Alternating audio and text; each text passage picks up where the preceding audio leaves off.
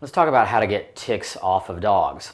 The most common thing that we worry about with ticks, of course, is tick-borne diseases like Rocky Mountain spotted fever, Lyme disease, Ehrlichia, things of that nature. And so ticks can be a burden and can cause significant disease. So you want to be vigilant in getting ticks off of your dog. If you see a tick, and just one tick or something like that, then the easiest thing to do is use a pair of tweezers and grasp right at the head of the tick and gently pull out. You want to get that head out because it can cause local infection and inflammation right there where that head was.